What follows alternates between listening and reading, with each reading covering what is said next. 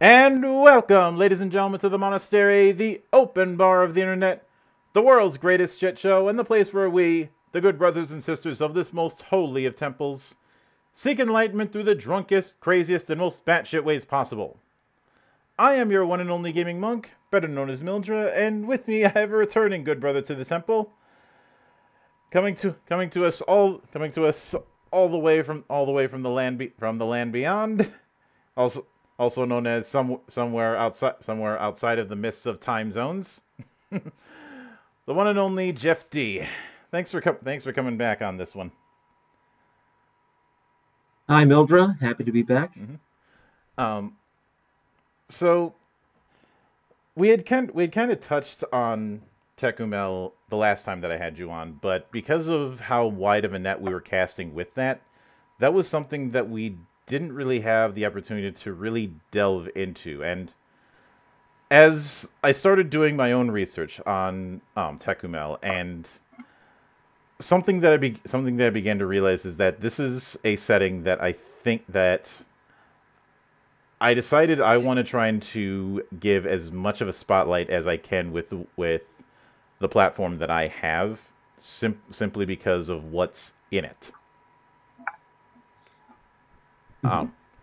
And I will freely admit the same thing that I admitted when I discussed Lord of the Rings about a month ago.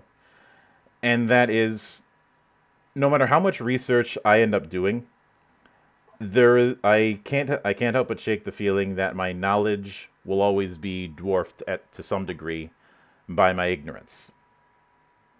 And I'm well aware that I'm a poor layman when it comes to this, but at the very least, I can make attempts to narrow that gap, Yeah.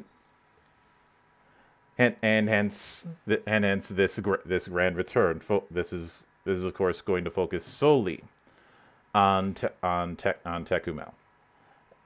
And the first thing that I suppose I should ask, just to set the stage, is for the benefit of those in the temple. What it what is what is Tekumel to you, and what was it about what do you suppose it is about that setting that draws people?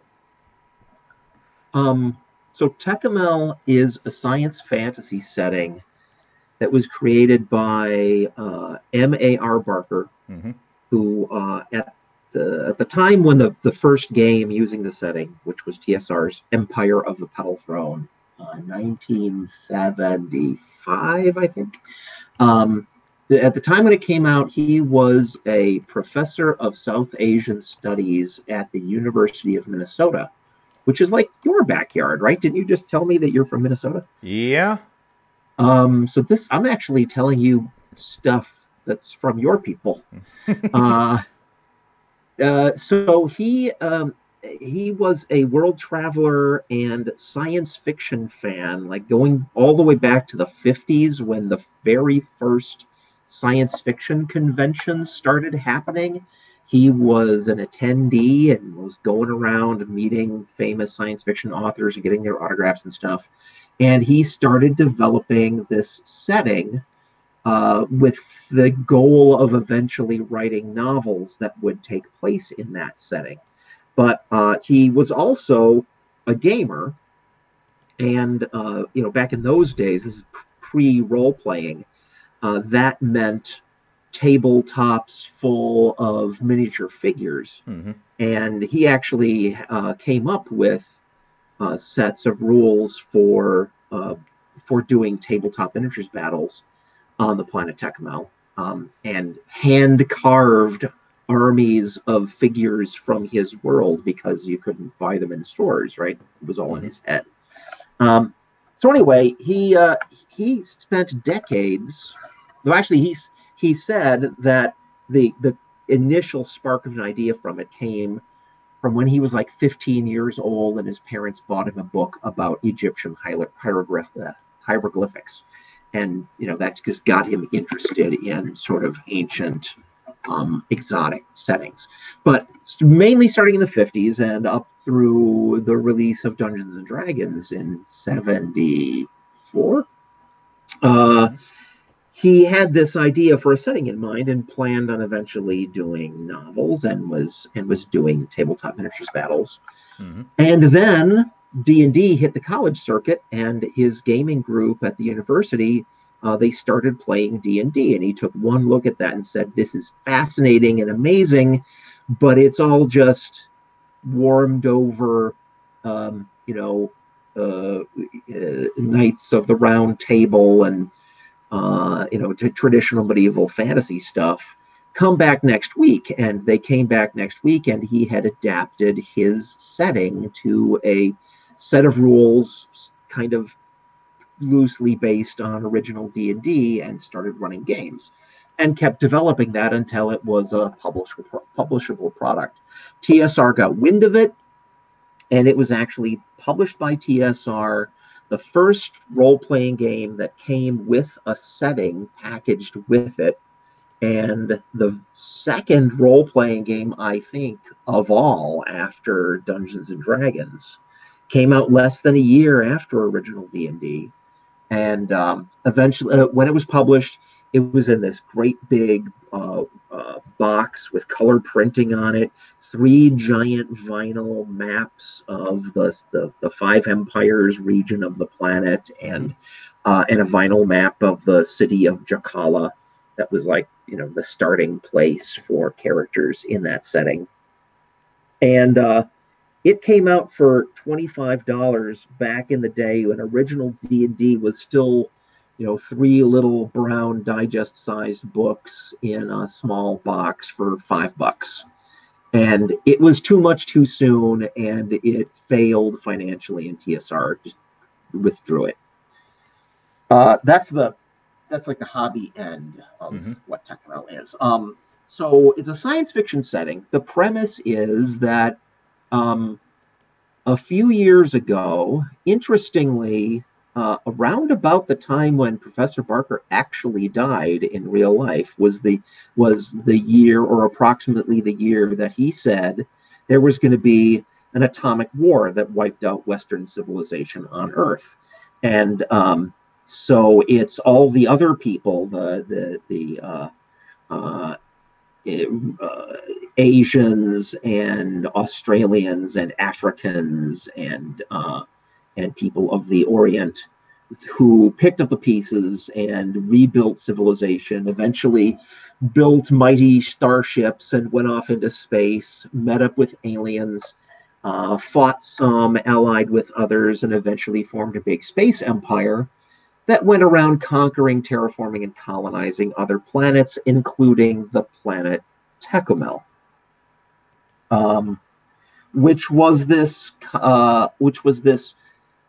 already occupied planet with a hostile race living there that had itself already achieved space travel. They got basically nuked back to the Stone Age and put into preserves, and the human space empire moved in, terraformed the planet to make it more amenable to human life, and set up colonies there, and took it over.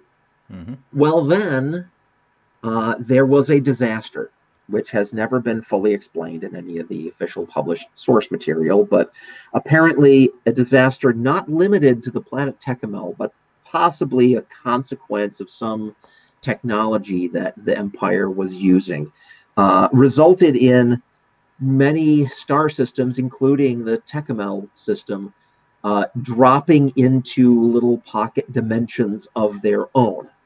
So if you were on that planet, one day the stars went out, and mighty tectonic forces racked the planet, and cities crumbled, and tidal waves washed across the land, and stuff, and they were cut off from the rest of the space empire. The game is set about 100,000 years after that, when the descendants of the colonists and their alien allies have reverted to barbarism. But in the pocket dimension where Tekumel resides, something we can call magic is able to operate. And that's where the game takes place. It's a fantasy setting built on the ruins of a high-tech interstellar space civilization. Mm-hmm. And as I sort of hinted before, it's not medieval fantasy. It's much more kind of, ancient Babylon meets the Aztec Empire. It's what I call like barbaric fantasy. Cities of monolithic stone architecture built under the hot sun by legions of toiling slaves, and mighty dark temples to bloodthirsty gods, and very, very heavy duty adult stuff.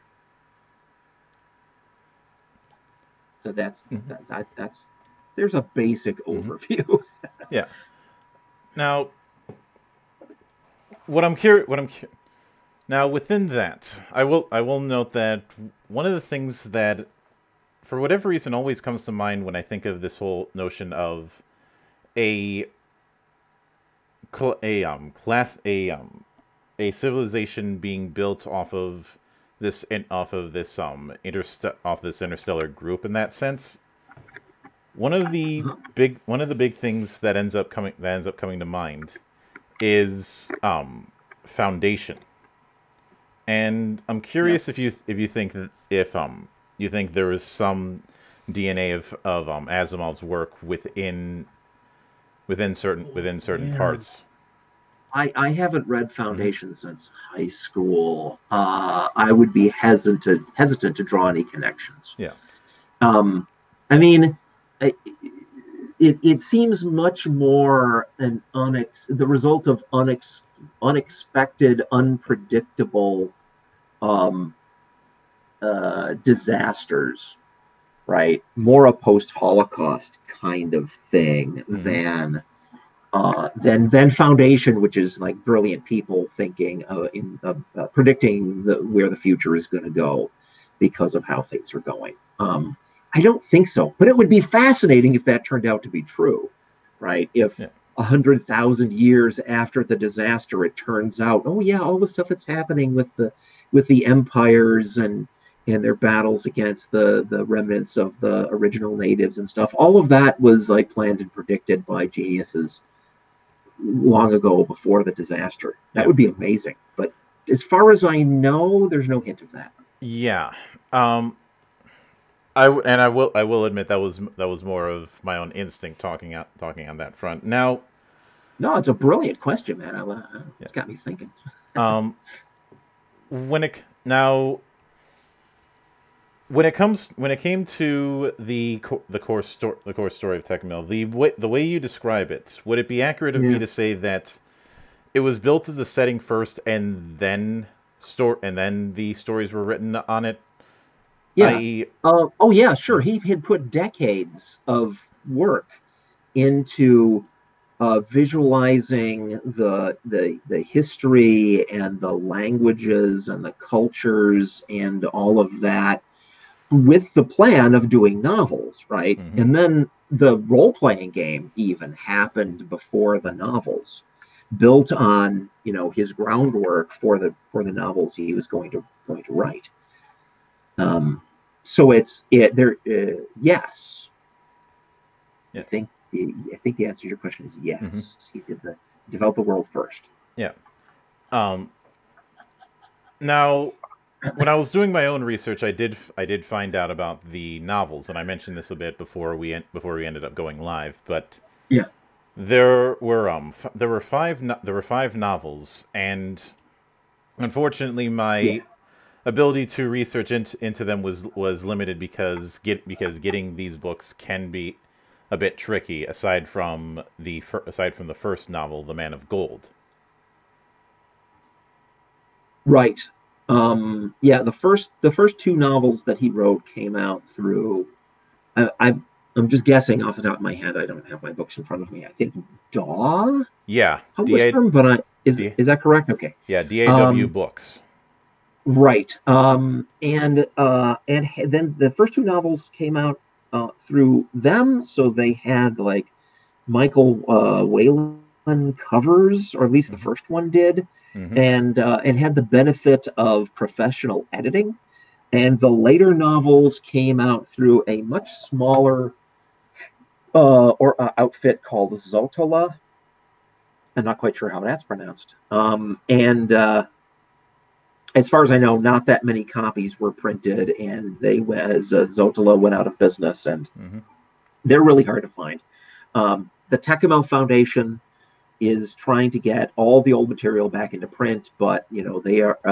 I'm going to have to come back to them in a bit, but they are a small, underfunded volunteer organization that is, getting through this stuff as quickly as they can, Yeah. and it's slow. I think they've only got Man of Gold back in print so Now, far. Now, you told me mhm. you found a way to get Man of Gold and Flame Song. Did you actually get them? um, And more importantly, did you read either one? I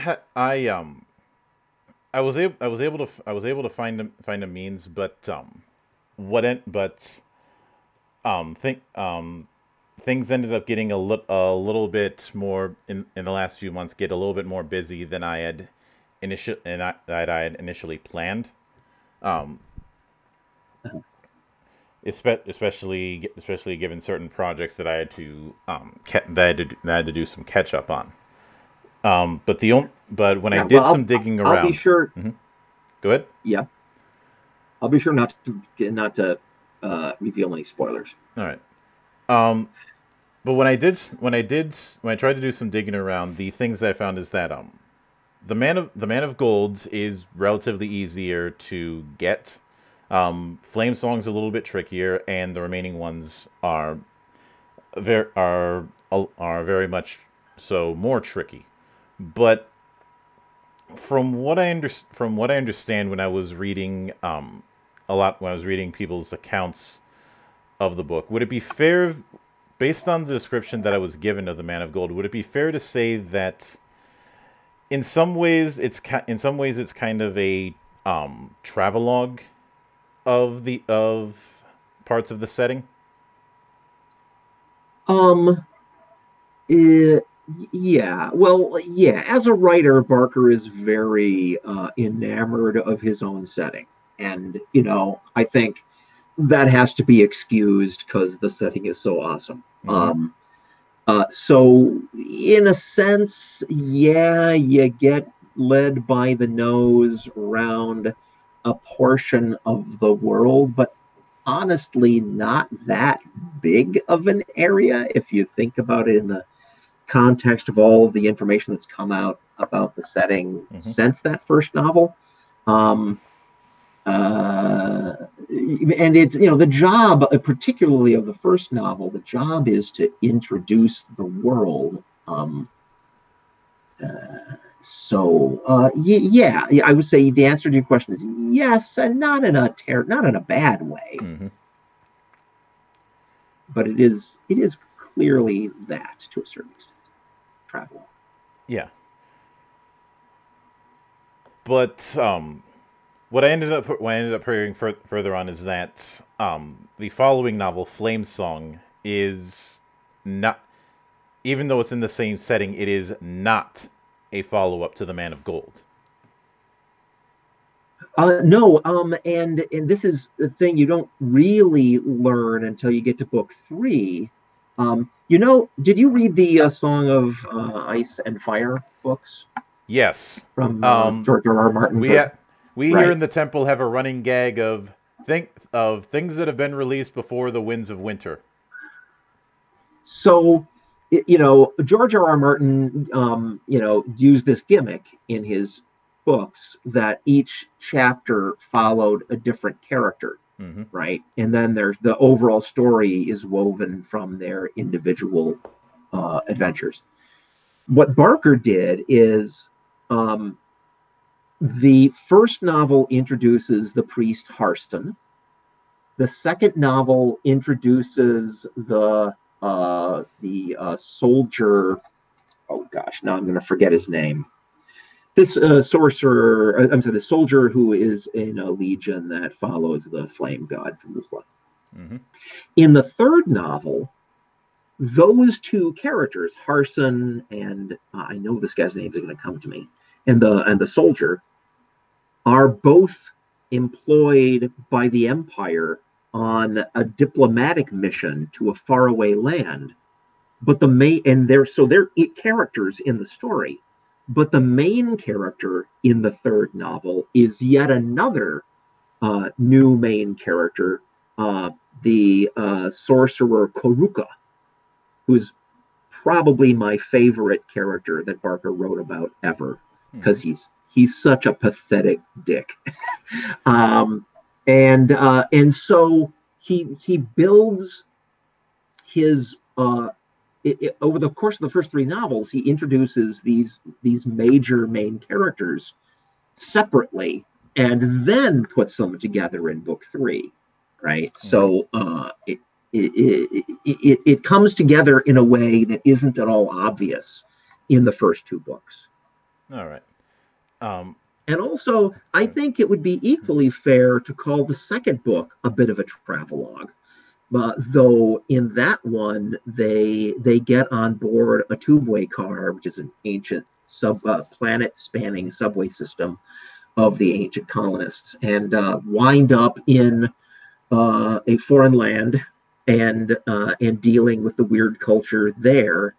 And it's as much about the weird details of that land as the first novel is about weird details of the central setting of the Empire of Soliano. Mm-hmm. And speaking of land, what are some of the highlights you can tell me when it comes to the flora and fauna of the world where Tekumel takes place? Because yeah. Go ahead. Because one of the things that I did end up learning is that when the initial cataclysm happened that cut the planet off, there were certain trades that had to quickly adapt because of the fact that when it comes to certain metals, the world is a bit lacking. Uh-huh. So, but your question was the flora and fauna? Mm-hmm. Flora and fauna. Yeah, so what's crazy about Tekumel is it was a planet on which had its own, noxious atmosphere and its own evolutionary tree and its own weird life forms that lived there. And then, us invaders came in and paved all that over. And those bits of the original inhabitants that could adapt and survive did. But in addition to that, the colonists brought in tons of creatures from their home worlds to dress the place up and make it more like home. And so, evolution would never be discovered on Tekumel. There's creatures and plants from over a dozen different planets, all brought here, and then in the 100,000 years since the disaster, plus however long they spent terraforming the place in the first place. They've formed this own completely unique mix of things that it's much more interesting in gaming on Tekumel to encounter a creature and go, oh, it's got 3 eyes arranged horizontally across its face, like the Hlaka do, who are these furry bat-winged humanoids that are a player race on Tekumel. So that thing's got 3 eyes across its face. It might be from the Hlaka home world. But then somebody else will go, no, but the Hlus, who we know are original, crustacean creatures that lived here before the planet was conquered, they also have 3 eyes. Yeah, but they're bug-like, and this thing's got 3 eyes, and it's furry, so that's Flocka. Well, so it's there's great mysteries surrounding where these individual things are supposed to have come from. Not terribly important mysteries, because I can't think of an instance where that was relevant to gameplay. Though there is a creature that looks kind of like a flying lion that has the 3 eyes across its face, and the Hlaka can control them. Mm-hmm. So there's one place where it matters. Yeah. And the way you describe that, it sounds like there's like just like there can be a lot of would it be fair to say that there can be a bit of debate when it comes to creatures that share similar traits. Yeah, I mean, the planet is just a crazy grab bag of things, and not on top of the fact that we've got creatures from other planets, right, that were imported. Mm-hmm. Like humans brought dogs and cats, right, and the other different races brought their things that they were familiar with, but also you've got the original, some of the original flora and fauna still existing. Like there's patches of this stuff called food of the Sioux, that's a plant creature that's sort of like bulbous purple red blobs that grow in patches, and they're hideously toxic. If you like touch them, you'll get welts all over your hand. Mm-hmm. So all of that is coexisting. Plus, there's connected to the fact that magic works in this pocket dimension. The science fiction-y justification for magic is that the skin of reality, in scare quotes, between different dimensions is thin here, and that's why the tiny bit of psychic power that human beings have, if it's just enough, you can poke holes through that skin of reality and draw energy or physical objects through from other dimensions, and that's magic, right? Mm-hmm. But that means things from other dimensions can also come here.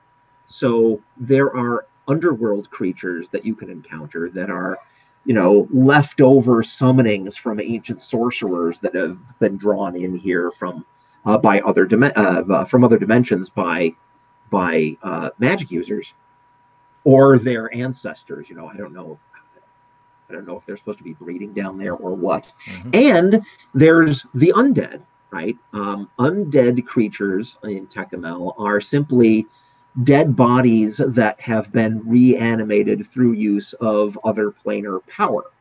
So that's yet another source for things that are tromping around trying to kill you. So it's a crazy mix of things that you can encounter. All right, I can definitely see that. Now, since you brought up the concept of magic, yeah.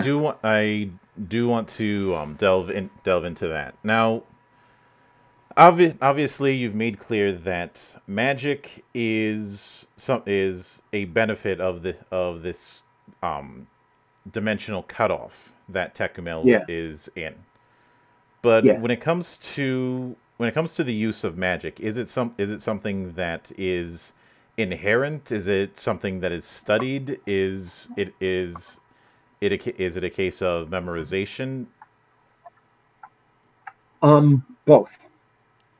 So not everybody is particularly capable of using magic because of their personal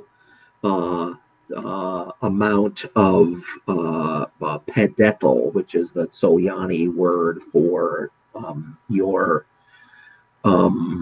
magical power. Mm-hmm. And so what the temples do, I should mention that temples we're just talking about the Empire of Solyanu now, because Mm-hmm. all these cultural details are likely slightly or completely different in other lands. But Soyanu is the main focus of the books and the game. What the temples do, since they are the centers of learning for the empire, there aren't like individual schools much to speak of. But the wealthy send their children to the temple schools to be trained in skills. And the temples handle the teaching of magic. So just comparing this to Dungeons and Dragons, Mm-hmm. the only real difference skill wise and capability wise between a sorcerer and a priest is that a sorcerer is somebody who learned magic at the temples and then went into business for themselves. And a priest, assuming we're even talking about a priest who is capable of magic and then studied it, because there are priests in this culture who are not magic users at all. A magic using priest is someone who learned their sorcery at the temple and then remained part of the temple's hierarchy. Mm-hmm. But the spells they have access to are identical. But which ones you might choose to learn could be different. Like if you're working at the temple, you're concerned with the things your temple would be concerned with and providing those services, whereas an individual spellcaster down at the marketplace, doing spells for a handful of coins, right? He might want to focus on things that his customers might be interested in him doing. That makes sense. Now, a bit of a side question, since you mentioned when it comes to sorcerers that there are people who go into business for themselves. Does that create tension between sorcerers and priests, or is that a varied factor? Good question. Not so much, but on the question of spells, there are spells that are known by all of the temples, and they are the simpler and more generic general purpose ones. Mm-hmm. And generally speaking, the less powerful ones. Then there are some spells which are known only to some of the temples, and that tends to be based on what those temples are focused on. Like the Temple of Thumis. I'm going to have to explain the religion here in a minute, Yeah. but I'll try to get through this first. The Temple of Thumis, the god of wisdom, may know some of the same spells as the Temple of Avanthe, who's like the goddess of women and women's concerns. May have much crossover, and not so much crossover with the Temple of Karakan, who is a war god, right? Mm-hmm. But then there are even deeper, more powerful spells that are unique to specific temples. And it is a huge breach if somebody from one temple learns one of the secret special spells of another temple. I mean, they will take up arms over stuff like that. So the answer to your question was no, it's not. There's not that much conflict between sorcerers and priests just because of how they make a living. But there are issues of conflict related to the sharing of secret magical knowledge between temples, or rather, the non-sharing of secret magical knowledge. Mm-hmm. So let me go off on a tangent here about the religion. So Tecumel's in this pocket dimension where the skin of reality between it and other dimensions is thin. And so also, there are beings that they call the gods. So, what are the gods? Well, some believe that they are, in fact, the gods, and they are gods in every sense that anybody means when they say gods. And at the far other extreme, some believe the gods are just really powerful interdimensional entities that have come to Tekumel to get people to do what they want. And that's another thing I love about this setting is there are honest, reasonable, like theological discussions that you can get into. Barker never really comes down on one side or the other of this issue, but just leaves it open. So it's so if one wants to believe that the world is more of a traditional fantasy setting, you're fine just going with the idea that the gods are gods. What are you talking about? They are gods. Or in his novels, and like I think the very last novel, he introduces this like secret group of terrorists who are called the blasphemous accelerators.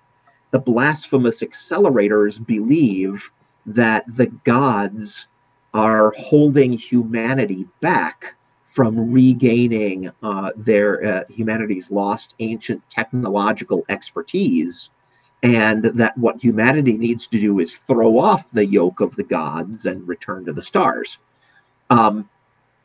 So who's right? He doesn't really take a stand. It's more like these guys are in there doing their thing. All the representatives of these different forces are in there doing their things, and then it plays out the way it plays out. So so let me talk about the gods. I'll put scare quotes on because I'm a blasphemous accelerator myself. So throughout the 100,000 years, should I be saying 200,000? I can never remember. Since the disaster, right? At some point, humans contacted entities that they started calling the gods, and the magic doesn't come from the gods, but the gods clearly exist in that there are manifestations of their actions that clearly have occurred, no question. So whether they are really gods or whether they're just powerful demons, because demon in Tekumel is just a word for a thing from another plane that doesn't belong here. Some demons are nice and some demons are not nice. The humans started, worshiping these things, and it's not clear whether the gods even particularly care about the worship. There doesn't seem to be a situation like the gods get their power from the people worshiping them exactly. Or maybe there is. It's hard to tell.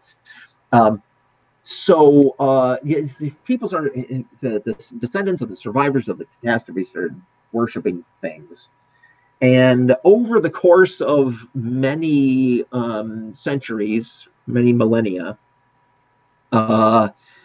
these beliefs got codified, and one society would meet another society and go, "Oh, we worship Zargu, and we worship Karnan."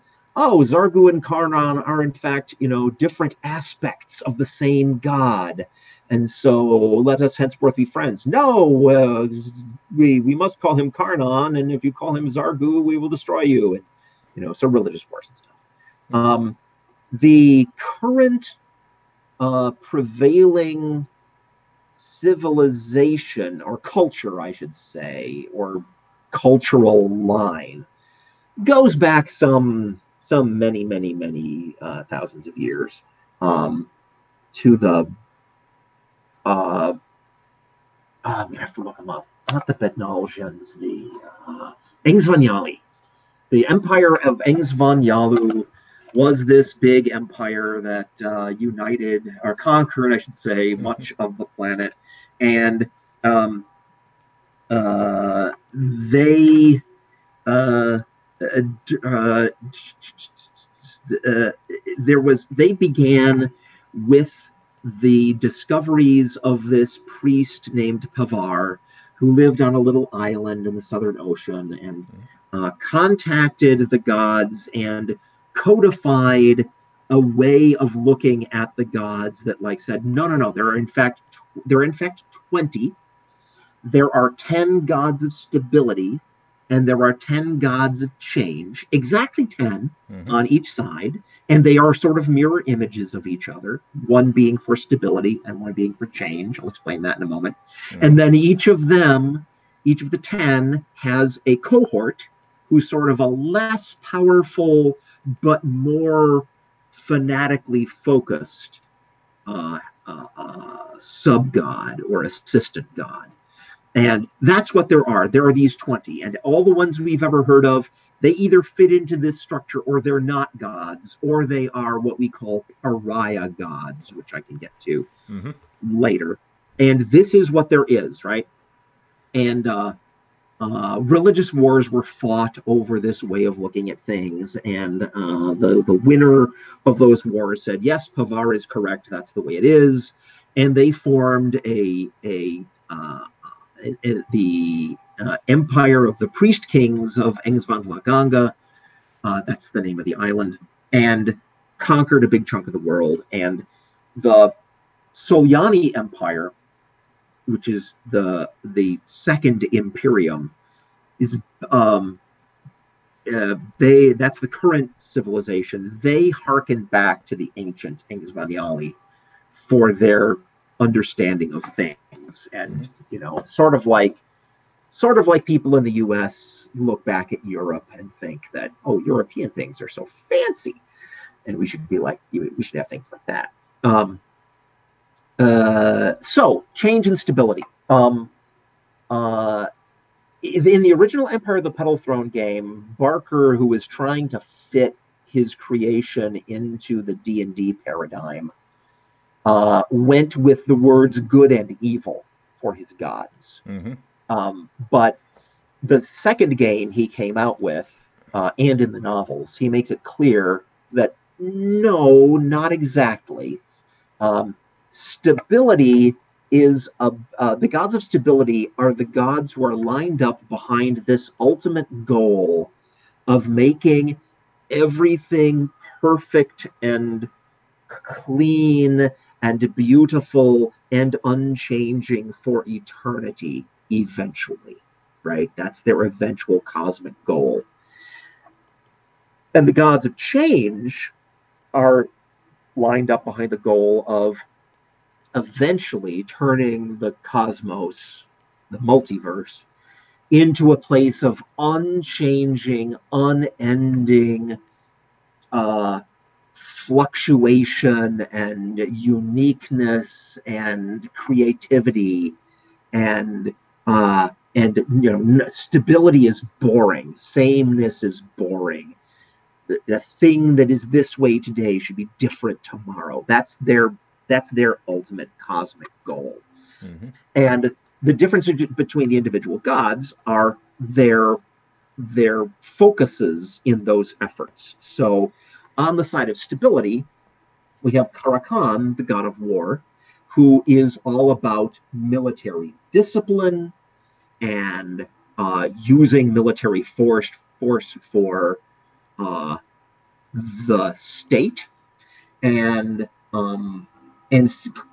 stuff like that. Whereas on the side of change, we have Vimukhla, the god of flames, who is all about using military force to conquer those who have the things you want, to exert your will, to force your views, and to have things your way, right? That's stability versus change as it manifests for humans. And this is the same kind of dichotomy exists through all the gods. On the gods of stability have like a chief god, Nala, who's kind of like the cheerleader for all the other gods of stability. And the gods of change have Hu'u, who is this, ultimate flux kind of everything should change and mutate all the time God. And this is where it gets a little tricky for me, because according to Barker, you're supposed to be able to have good people by our view, and we measure goodness by like the value of human life, right? And the importance of peace and getting along and justice and all that kind of stuff. And you should also be able to find people like that on the side of stability and on the side of change. That's more like on Tekumel, that's more like an individual slant to your philosophical views, and the religion is sort of a separate issue from that. But Barker doesn't seem to be able to stop himself from presenting the gods of change as pretty evil by our standards. I mean, Vimukhla, if he had his way, if people were fanatical Vimukhla worshippers, would just be burning everything and gleefully, cheering at destruction. And Dlamelish, who is the opposite of Avanthe, who I mentioned before, right? Avanthe is the stability goddess of women. Dlamelish is the change goddess of women, who you'd think could be presented as, she's the goddess of like sex positive stuff, right? Or lady warriors, or whatever. You could put a change spin on that was still pretty easy for modern day Americans to accept as having room for good. But Barker seems to spend a lot more time talking about how the Temple of Dlamelish is all about, veneration of various rather extreme fetishes. And some of that is okay, but I mean really extreme, getting into like necrophilia and coprophilia and stuff, right? So it's hard to see how there's room for that. Me personally, I'm a transhumanist. I don't know if you know what that is. If you don't, I do. Ask me. Okay. So I'm a transhumanist. On the side of change, so each of the two camps have a death god. On the side of stability, there is Belkanu. And Belkanu is the god of like the transition from life to death. The Temple of Belkanu actually handles funerary services for almost all of the other temples, stability or change, because that's what they do, right? And I should mention, one of the ways that they know that the gods exist is they know that the afterlife exists. Part of yourself survives death and goes off to the paradises of Taratane, which are like where all the heavens of the different gods are, right? And there's actually spells for communicating with departed souls. So it's clear that it's that the afterlife is a real thing. But on the side of change, the god of death is Sarku, who is the god of the undead. And the god of the undead is his focus is not on life, but on continuing to exist without the limitations of biological life, right? So if you're a worshiper of Sarku in good standing, your big hope is that your body will be animated by other planar power, and your intellect will survive in that body past death and continue to serve Sarku. And there's different levels of spells that turn people into undead, going all the way from the lowest level spells, which make you into a mrr. That's like the closest D&D analog would be a skeleton. And then above that, there's the Shadra. which is more like a zombie. It's got more flesh on it and a little more happening upstairs. And at the very highest level, there are the oh, come on, Jeff, remember your words. There are the Jajki, and Jajki are essentially Anne Rice vampires. And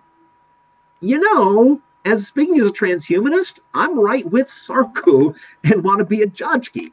Not because of the vampire connection, but because wow, continuing to exist in a very well functioning, not decaying body for eternity.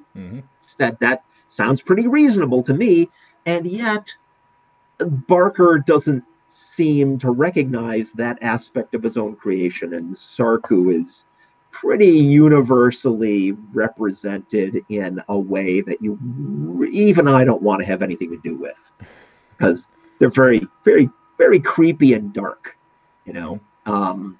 So anyway, I'm just getting into what I find fascinating about the setting is that there's actually room for theological debate within the context of his creation. So anyway, the gods. The gods do not provide spells.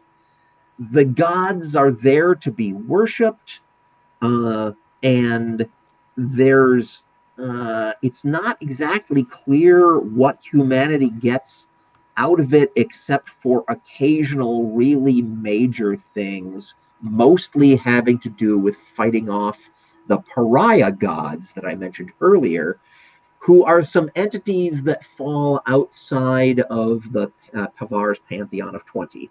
And they're described as, Sarku might want everybody on the planet to become undead and just exist that way forever, which for some reason is supposed to be bad. It's certainly bad, I think, for the Mrur and the Shaedra. But the pariah gods want to end existence, period. Right? They just want to consume reality and make it not exist anymore. So they're really bad, and everybody can agree to that they're against them. But the pariah gods still have a toehold on the planet, and they manage sort of like servitors of Cthulhu. You wonder, why would anybody want that, right? Why would anybody be into that? And well, the gods can offer you little temporary gifts that make your life happy or give you power or whatever for now, before they emerge from their undersea tomb and kill everyone. So it's sort of like that with the pariah gods. But even that's, I see this.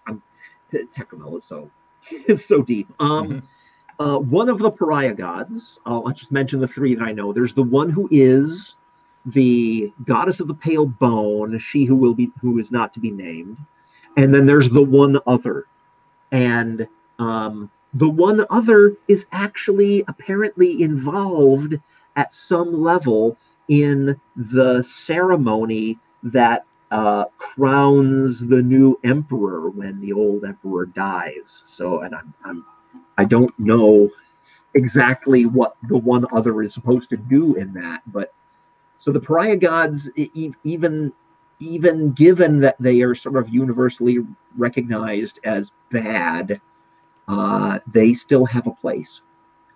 Wow, I've gone off on a huge tangent about the gods.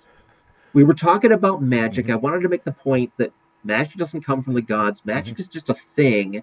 That the discovery of spells on Tekumel is more like a science. Like there's this phenomena in this pocket dimension. Now, how do we make it go? And human beings figured that out. And the temples teach magic not because the religion has anything to do with magic directly, but because the temples are the institutions of learning. Do you have any other questions? Well, I was going to ask about the pariah gods, but you kind of dipped into that. The pariah gods are cool because they're you could just as easily ask. Earlier, you asked about, is there any conflict between sorcerers and priests? Mm-hmm. And there's not really, but there's also kinda not and kinda is a conflict between the temples of stability and the temples of change. Mm-hmm.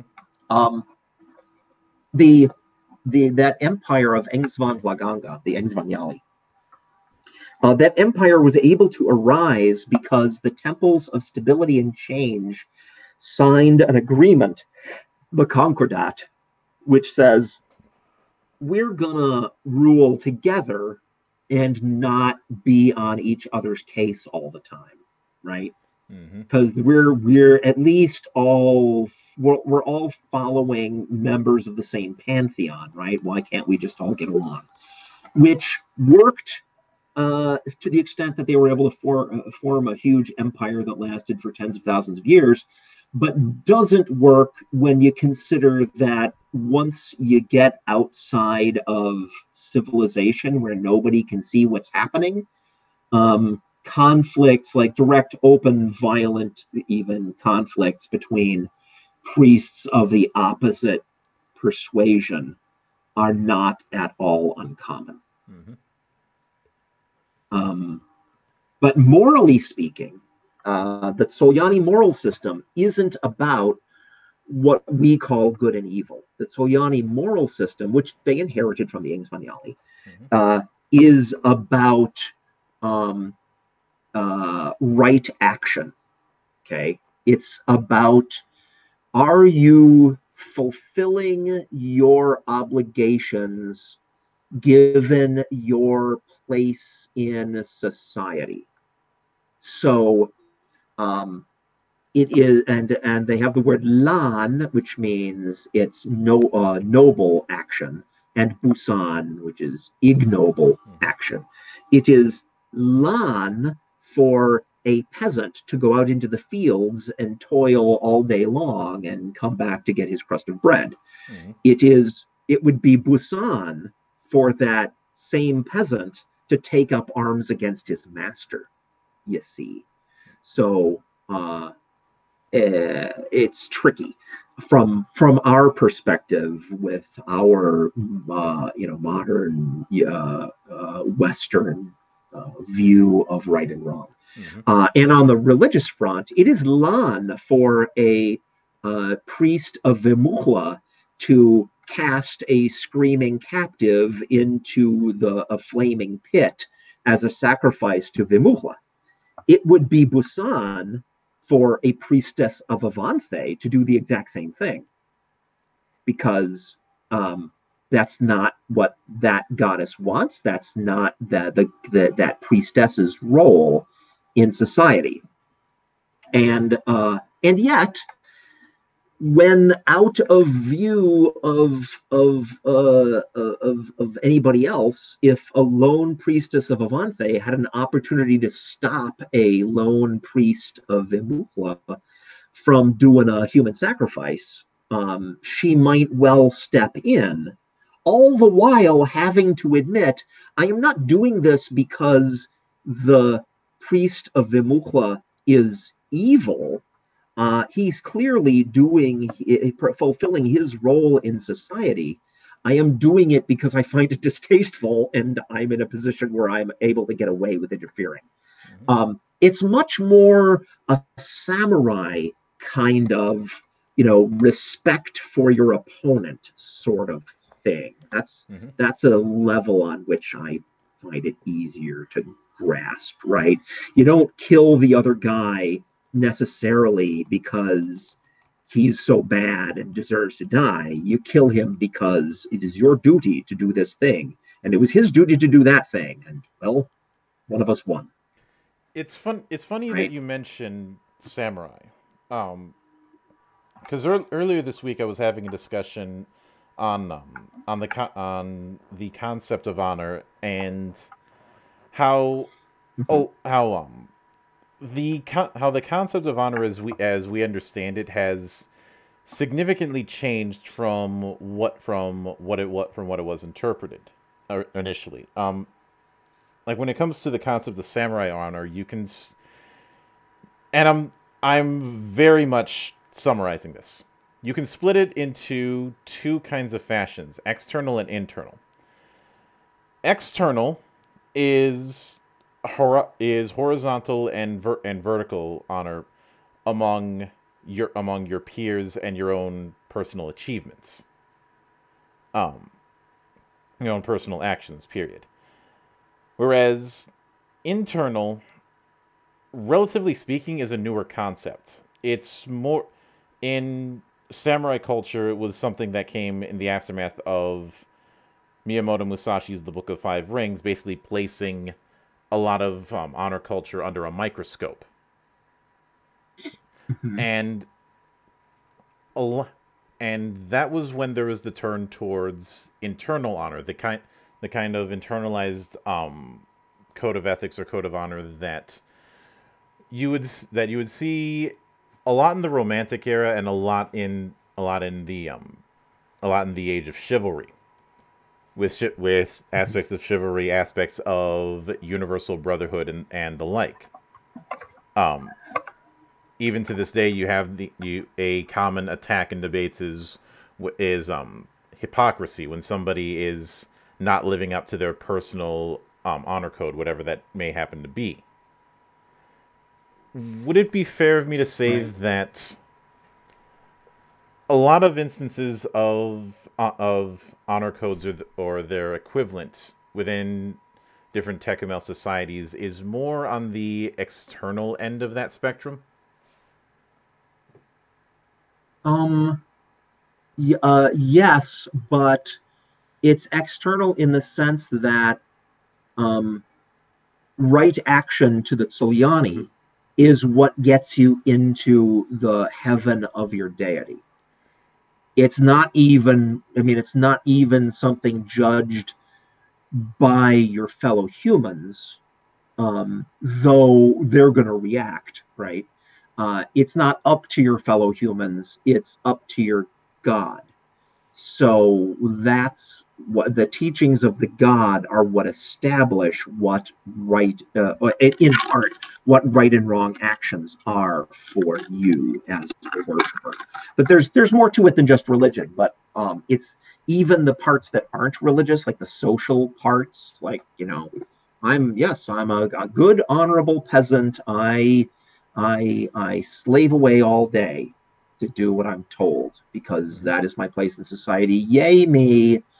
Thumis, the god of wisdom, who I worship, is gonna totally get me a fast track to a peasant hut in the afterlife, where I can go on doing this. Mm-hmm. Right. So yes, I think that my answer to your question is yes. Yeah.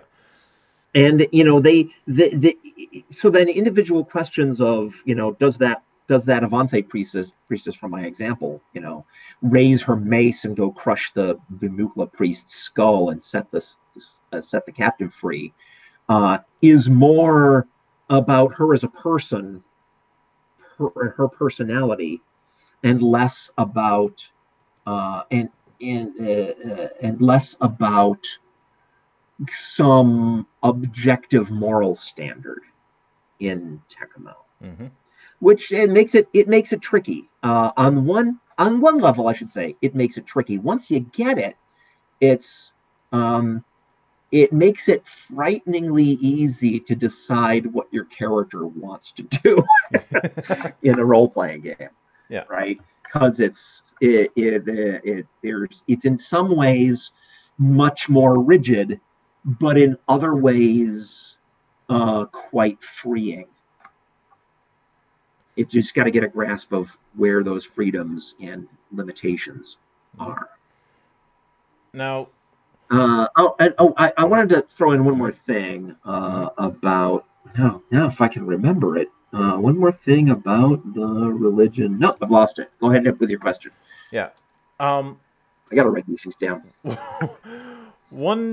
One particular thing that I ended up seeing when I was doing research on the various types of magic is the presence of psychic, which is very interesting to me because a lot of times when I see fantasy settings trying to integrate magic and psychic effects, there's always a bit of a clash where one side ends up losing out. Typically the psychic end of things, with Dungeons and Dragons, of course, being the most infamous example of one side losing out.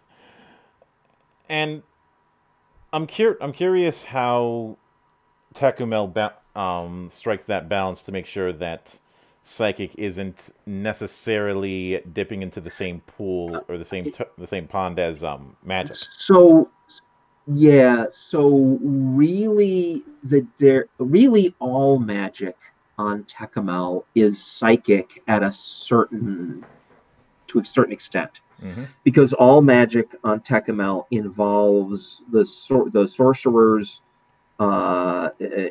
using their skill and their pedestal to open up rifts between the dimensions to make things happen.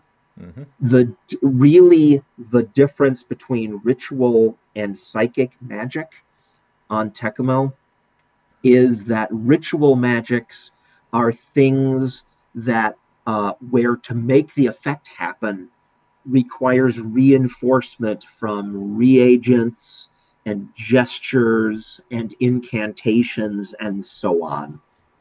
And psychic effects are ones that can be triggered purely by the mind. That's really the only difference. It's more of a stylistic difference, though there are some game effects, right? Mm-hmm. Like if you're tied up, you can still use your psychic spells, which is why the Solyani love to put iron collars on sorcerers, because iron disrupts magical power on Tekumel.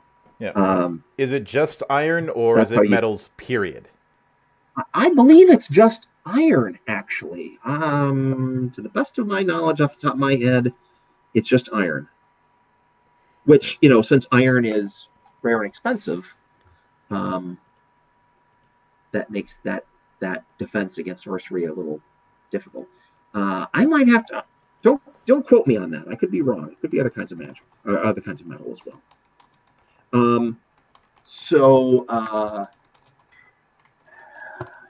Yeah. So it's actually, psychic magic isn't really a completely distinct thing on Tekumel. It's just the spells that don't require all the other rigmarole. Those are purely psychic spells, and all the other ones are psychic spells, but you also gotta jump through other hoops to get the effect to go off. Fire and forget, essentially. I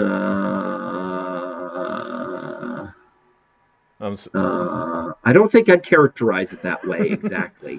It's because you can fire and forget a ritual spell too. It just takes more doing to get the ritual spell to happen in the first place. Now, when it comes to the five empires,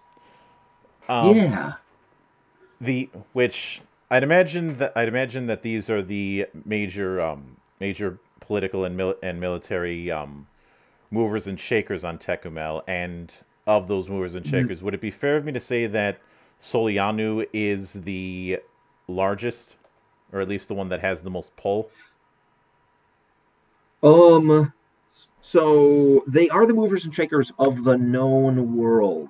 Mm-hmm. But you got to be aware that Barker never really mapped out more than, a third of one hemisphere, maybe approximately, in any detail. So who knows what's going on in other parts of the planet.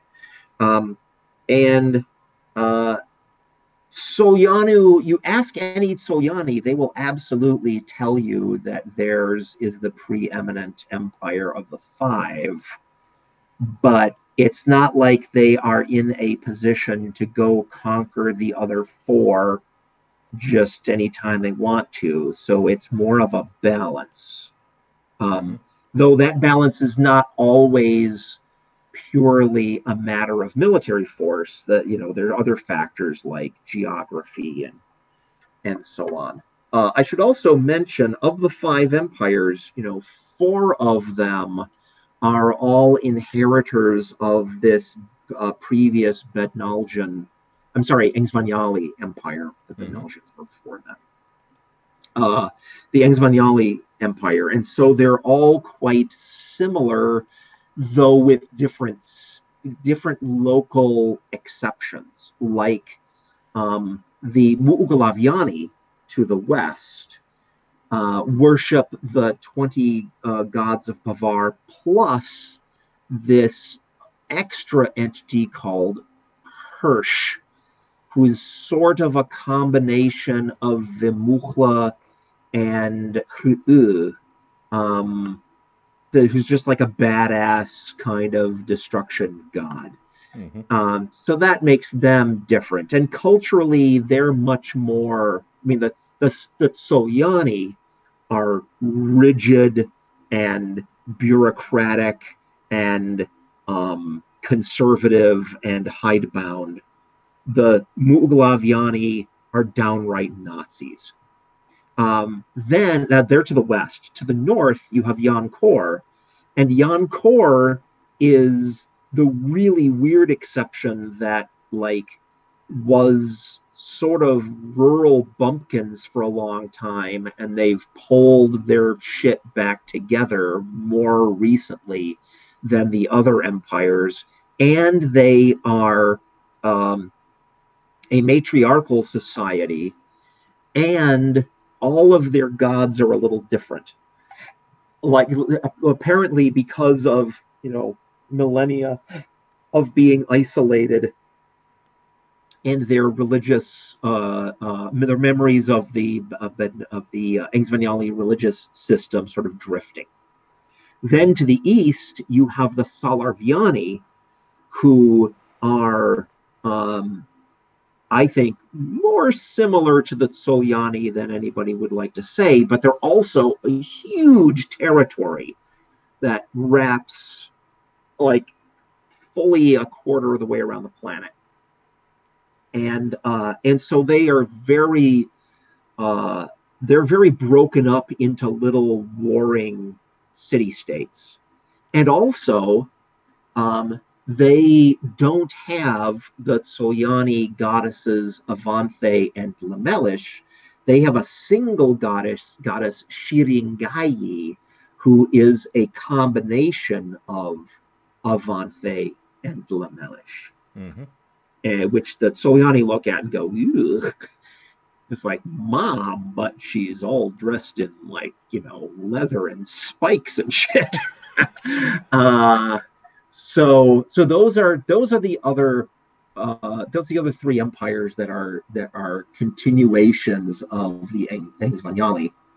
Then the final empire of the five is the Livyani.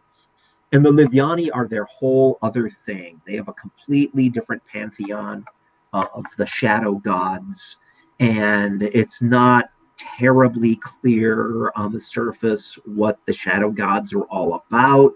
They all seem kind of dark and creepy. And also in the middle of Livyanu, there is this one city whose name I'll try to remember, Dlash. Dlash, which has very, very thin walls between it and other dimensions. And so there's a lot of truck between the Livyani and creatures of other planes. So they're very mysterious. And there's an overview of the five empires. Yeah. They also each have a relatively distinct like main color on the battlefield that they lacquer their armor in. The Tsolyani are blue, Mughalavyani are red, Yankuryani are green, Salarvyani are yellow, and the Livyani are white. I think I've got that right. And since you mentioned that, and given given the kind of game that Barker designed with War of Wizards, um, Oh yeah. talk to me about the way that the empires wage war. Um, Obviously, I'd imagine that given the technology level, it's still emphasizing open battlefields, but would, for example, things like siege combat not be a thing yet, or is that um, something that can happen? Siege combat is a thing. In fact, a particular siege features very prominently in recent Soliani history. In fact, the cover of the rule book of Empire of the Petal Throne has this woman on a throne with a military guy facing her, and it's a scene from the end of that siege where the Solyani forces are conquering this city, and that woman is the wife or girlfriend of Baron Ald from Jan Kor, and she is promptly taken out and impaled after that scene, if I'm remembering my details correctly. And that sends Baron Ald off the deep end, and he leads Jan Kor in a war against Solyanu, which was going on for most of the time that Barker was from the release of Empire of the Petal Throne through all of Barker's life and the novels. No, that's not true. It ends. I'm sorry, I'm completely wrong on that. It ends in the third novel. The main characters get word back from home because they're out on an island past Livianu on a diplomatic mission, and they hear that there's a new emperor, and the new emperor has basically made a pact with the younger Yanni, and the war is over. But don't get me started on that emperor. He was a piece of work. Or do, if that's the place you want to go with your questions. Now, when you were asking, but you were asking specifically. Let me answer this question first, Yep. right? So yes, there's sieges. So I'll just talk about Solyanu. Different countries have their own takes on this, right? But in Solyanu, military legions tend to be organized and funded by temples or clans, and then offered up to the empire to fight on behalf of the empire. It's a way for a temple or a clan to show its support for the empire. There's no like central imperial army, really. I mean, other than there's the Omnipotent Azure Legion, which is the Imperial Secret Police, and I think they can field some units of troops, but mostly they're not about that. Mostly they're the guys that come knocking on your door when the Empire has gotten word that you might have done something wrong. So the Empire has this army made of all these disparate legions, and then the Empire decides where to send the legions to fight on various fronts, and those legions consist of, there's your heavy infantry, your light infantry, your skirmishers, your slingers, your archers, your artillery. There's sapper legions and stuff like that. There aren't totally dedicated magic legions, but most or possibly all of the legions have a magic using contingent doing battlefield magic. And now, when it comes to artillery, is that artillery including black powder? Or no, there's no gunpowder on Tekumel that I know of. I mean, obviously it would work. I just think they either don't know it, or the Soyani consider it like, a toy, because a magic user can produce the same or even more powerful effects with magic. So would a non-magical form of artillery be something akin to an arbalest? Yeah, trebuchets, onagers. I'm not never been sure how that's pronounced. Catapults, that kind of thing. Mm-hmm. The other question I had when it came to warfare is: are there any nations Oh, that might engage in using a pike square? uh, hold that thought. I want to throw in one more Mm-hmm. thing on the subject of artillery. Mm-hmm. The Empire also has a stockpile of devices of the ancients, including the things called lightning bringers. That's what they're called these days, which are basically like energy ray tanks that they can bring out. They don't usually resort to that, because these are like ancient artifacts that, if they were lost, would be a tremendous blow. So you don't often see them in the field, but they got them. And also air cars, which are flying vehicles. Mm-hmm. That I think there might be some armed ones, but definitely they've got them for like long distance travel and scouting and stuff. Again, not often brought out, but they exist. Yeah. Now, so moving on to your next question, I don't know the answer to that because I haven't dug deep into the military simulation end of things, Yeah. but I wouldn't be surprised. Yeah. It's given given how a lot of warfare worked in say the pike and shot era. It's definitely something I could see. Not exactly the same way that the Swiss did it in our world, but something not far removed from it, and Uh-huh. probably just as gruesome to look at. There was. You know, something you might try to find, definitely in PDF. I'm sure oh gosh, I'm not sure. I hope it's available, and Mhm. it might even be not that hard to find in print. Is a book called um, uh, oh, come on, Jeff, remember it. Um, oh, Deeds of the Ever Glorious is a Tekumel book written by Professor Barker that is histories of the different legions of the Empire. Mhm. And it's hugely fascinating. Just as much a source on cool cultural and historical things as it is on military things. Mhm. Um. So recommended.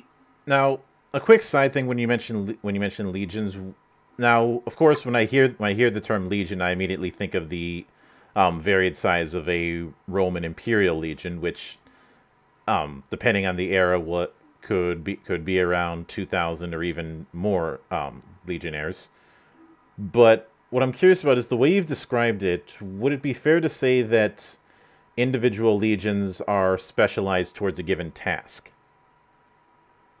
Yeah, they tend to fall into like standard, ritualized even categories, like heavy infantry, um, light infantry, so on, right? Mm-hmm. And so the vast majority of the troops in that legion will be guys that do precisely that. Then plus a magical contingent, and then there's maybe some sprinkling of special purpose guys in there on top of Mm-hmm. everything else. And with with all of that, the last question that I'm gonna go on and I'll wrap it up there is when it comes to when it comes to Solianu itself, which is referred to Uh-huh. as the Empire of the Petal Throne. Where what can you tell me about why it's referred to as the Petal Throne? Oh, so the Solyani Emperor he sits behind a screen in his throne room.